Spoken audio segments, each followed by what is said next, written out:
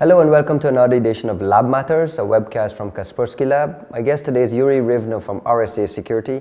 Uri, I just want to talk to you a little bit about targeted attacks. Big news these days, you can't open the newspaper or go to a news website without seeing a very high increase in these types of targeted attacks against high-profile companies, and your own company was included in this.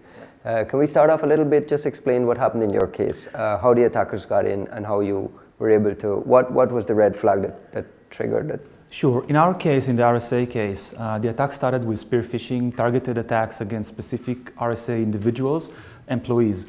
I wouldn't say that they were very senior individuals. One of these individuals opened the actual mail. The email had 2011 recruitment plan in the title. They opened that, there was a file inside, they clicked on that, and then a zero-day vulnerability in Flash allowed the attacker to install malware on that machine. The next step after that was to install some kind of remote connectivity, allowing the attacker to actually control that device and access the network. From that point, basically, they're already inside. They're looking at the firewall from within rather than from the outside. And I would say that this is the sort of trend that we're seeing across all of these attacks that you're mentioning. Mm-hmm. The trend is not trying to penetrate the perimeter defenses directly, not trying to understand how the network is structured and what the vulnerabilities are, but rather go after the employees. So the attacks focus on the employees. Everyone has a LinkedIn account, a Facebook account. Mm-hmm. They know that these are employees in the corporate. And after they hit the employees, then they're already inside. They've just breached the perimeter. How would you describe the attackers? So describing the attackers, I would say that today it's a little bit confusing because you hear about all sorts of attacks. I don't want to mention all of these names, but clearly there's a lot of groups, a lot of motivations. In our case, it wasn't motivated by financial gain. It wasn't for fun. It was basically part of a wave of attacks against critical infrastructure companies worldwide, a lot of them in the US. And the motivation is to penetrate into critical infrastructure. Today, critical infrastructure is not just transportation systems and utilities and electricity. Today, it's also the digital critical infrastructure, financial systems.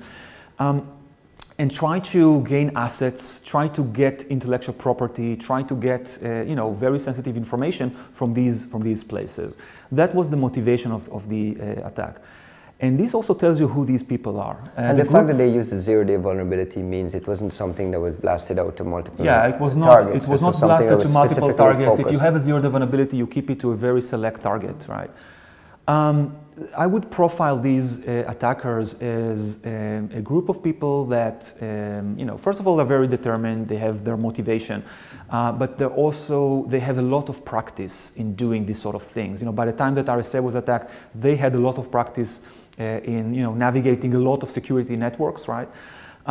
So I give the analogy of the Navy SEALs, Team 6, the one that hit Osama bin Laden. Think about the equivalent of this sort of operation in the digital world, right? Which means a team of people that know how to do these sort of things. They build their own custom tools. They have a lot of experience, right? They know how to go in, they know how to go out. I will tell you that we detected this attack, but most of the organizations under attack by the same type of individuals or groups don't actually detect these sort of attacks. You asked about how we detected. Yeah, you're a security company, so I mean, my guess is that you have a better security posture. Yeah, you asked about how we actually detected it, and I think that's the kind of a lesson that we can all learn about all of these sort of attacks. Because they breach the perimeter so easily, and think about all of these companies that were attacked, I would say it's an unofficial toll, but it's over 100 companies that were attacked. Right. Very big corporations, critical infrastructure, defense contractors, very serious security, very big security investment, just the budget for security. And they use every type of possible tool, every type of perimeter defense, etc. What it tells us that the current security, the current technology is basically good against all types of attacks, but not against these kind of new types of attacks, right? Which means that you almost have to assume that the perimeter will be breached because of this sort of attacking the employee, and then the employee is like a tunnel inside the perimeter. Which means you have to focus more on the inside, understanding what your users are doing, understanding where the data is, and then researching every kind of small incident and every small alert that your systems, your detection systems on the inside, give. Right. And then you are able, if you have the right investigation tools, you're able to quickly identify an intruder and make sure that you have all sorts of aggressive measure around that and against that intruder. And in your case, you use technology to trigger this red flag that yes. confirm that you actually had a breach. We build some internal controls. It's almost like cameras, if you will, that look on the inside rather than on the outside, right? And understanding where the data is, what users are typically doing.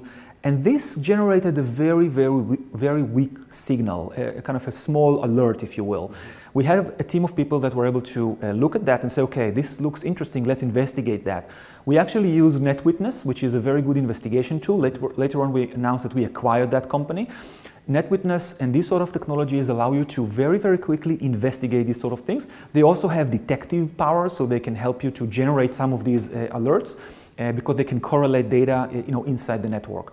I would say that the combination of detection and good investigation tools helped us identify the fact that we do have an intruder in the house, which helped us quickly understand what was taken, what was not taken, right. And drive the intruder away. How long was the intruder sitting in there before your I don't want to give any specifics on that, but I would just say that it was relatively quickly that we identified this relative to everything that I know about from other types of attacks. Right. And again, let me remind you that most of the companies don't really know that they are under attack. Right. Because there's it's a lot very, of very companies good out there that are owned right now and not. That they don't know, or if they know that they were under attack, they don't know what was taken. You know what I mean? The forensics is not necessary. So that's the kind of thing that is important in this sort of new type of attacks. What kinds of internal changes have happened since you went public with this breach? What kind of internal changes have been made around user education, around technological improvements, addition of new technology have you done to harden your posture? So obviously security is a journey, right? And we started investing in all of these internal controls. We kept investing in these same controls. So more detection capabilities, more analysis done on the inside rather than trying to make the perimeter more secure, if you know what I mean. That's the key. And then the other things is, well, user education is very, very important, and obviously we did more education after that. But it's not going to seal your perimeter, because all they need is just one individual that will fall for some social engineering trick, if you know what I mean. It's game over. Let's also understand, you have all of these targeted attacks, but you also have all of the very basic Trojans, like the Zeus Trojan, the SpyEye, all of these banking Trojans. They are also inside a lot of networks, a lot of corporations. Right. We see a lot of stolen and compromised data going out from all of these, compromised machines that are enterprise machines.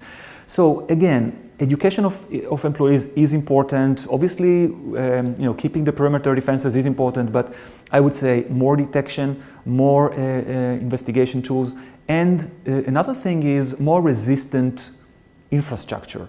And here, I don't want to give specifics, but virtualization is something that is very, very crucial, and is something that we started to use internally for security, not for IT, reasons, but actually for security.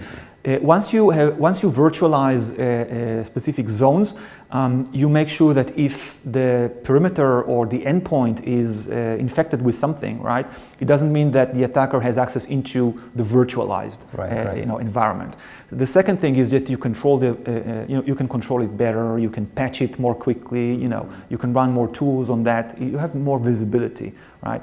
So that's the kind of new technologies that I think will emerge to try to combat this new era of cybercrime. Thank you very much, Uri. And thank you for watching another edition of Lab Matters, a webcast from Kaspersky Lab. You can check out some other webcasts at youtube.com/Kaspersky.